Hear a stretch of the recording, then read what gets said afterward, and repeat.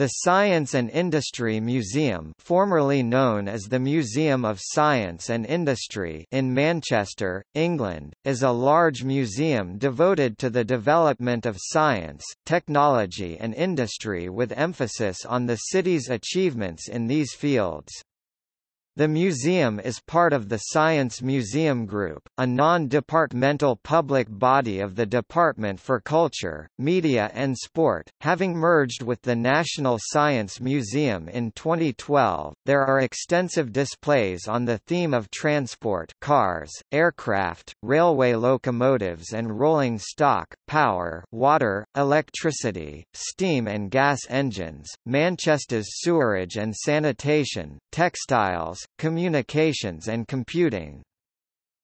The museum is an anchor point of the European Route of Industrial Heritage, and is situated on the site of the world's first passenger railway station, Manchester-Liverpool Road, which opened as part of the Liverpool and Manchester Railway in September 1830. The railway station frontage and 1830 warehouse are both Grade I listed. History. The museum was originally called the North Western Museum of Science and Industry when it opened in 1969 in temporary premises on Grosvenor Street in Chorlton-on-Medlock. It had close ties with UMIST, having mostly grown out of the Department of History of Science and Technology. In 1978, Greater Manchester Council purchased the earliest part of the former Liverpool Road station from British Rail, which had been closed in 1975. The council paid the nominal sum of £1 for the site. The museum opened at this site on 15 September 1983 and later expanded to include the whole of the former station. Since 2007, the museum has organised an annual science festival in Manchester. In 2014, it was announced Sally MacDonald would become the director. MacDonald left her role as Head of Collections at University College London and succeeded Jean Franzik as Director.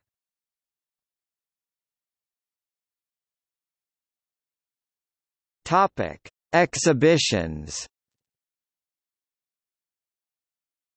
Exhibits at the Museum of Science and Industry include aircraft, a complete RAF Avro Shackleton and other Avro machines, built locally at Chatterton and Woodford. A Supermarine Spitfire. A Hawker Hunter. A Bristol Belvedere. An intact Yokosuka MXY-7 Oka. A Hawker Siddeley Trident cockpit section. This was formerly equipped with an audiovisual simulation of a takeoff sequence, including moving controls, animated instrument lights and narration by the pilot, computing. A replica of the Manchester Baby locomotives. Ericsson's Novelty, a replica incorporating parts from the original locomotive of 1829. British Rail Class 77 number 27001, liveried as Nederlandse Spoorwegen, Dutch Railways, No 1505, Ariadne, a 1.5 kV DC electric locomotive built by Metropolitan Vickers in 1953. South African Railways GL Class Garrett number 2352 built in 1929 by Bayer, Peacock and Company, Manchester. Pakistan Railways 440 number 3157, broad gauge, originally built for North Western Railway of India by Vulcan Foundry, Newton Le Willows, around 1911 to 1914, themed galleries. A Connected Earth gallery that tells the history of communications in Manchester and the northwest of England opened in October 2007, currently open, but not actively maintained and due for decommissioning are the Electricity Gallery and the Gas Gallery, which focus on the development, production and use of these utilities. Underground Manchester, which looks at sanitation and water supply. Selected past exhibits. Body Worlds 4 between the 22nd of February and the 29th of June 2008. LMR 57 Lion, Britain's oldest steamable locomotive, now in Liverpool. A permanent space-themed gallery, with exhibits encompassing historical space flight, space science and also science fiction, formerly took up the majority of the upper balcony of the Air and Space Hall. This was eventually considered outdated and removed in its entirety.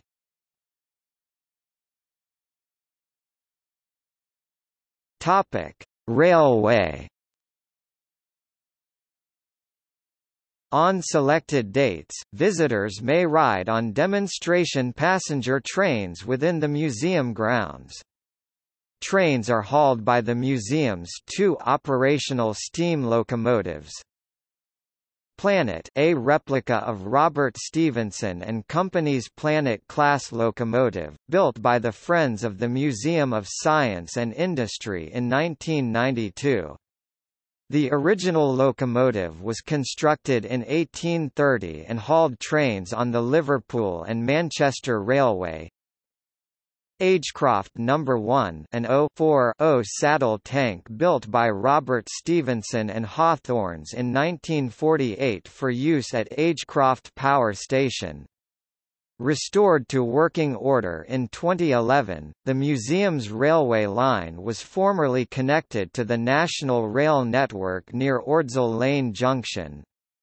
However, construction of Network Rail's Ordsall Cord Railway link, which began in January 2016, has since severed this connection and shortened the museum's running line despite a legal battle to save it.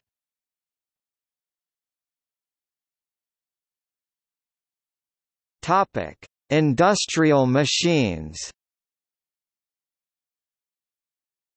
The museum exhibits the large collection of stationary steam engines, hot air engines, diesel engines, hydraulic pumps, large electric generators and other similar machines.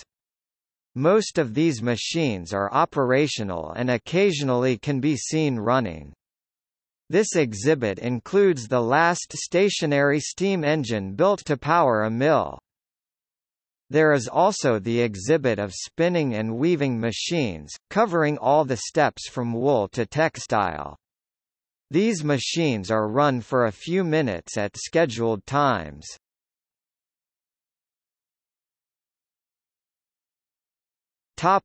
Adjacent St. John's Quarter. The museum is adjacent to a £1 billion redevelopment area on the former site of Granada Studios. Work on the area, which will be known as St. John's Quarter, is expected to be completed by 2022. The Manchester International Festival's new factory venue is set to open alongside the MSI at the end of 2019 as part of the redevelopment. The MSI intend to build a new £6 million special exhibition gallery underneath the arches of the 1830 viaduct and in the 1830 warehouse.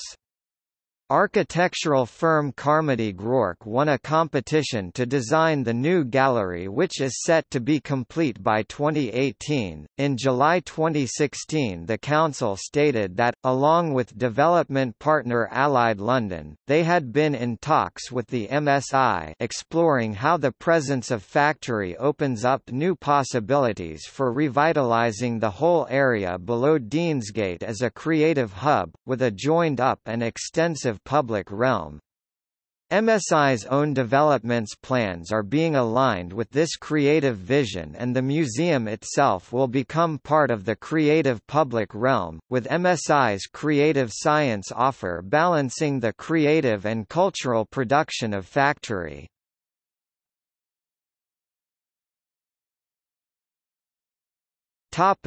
See also: List of aerospace museums. St. John's Quarter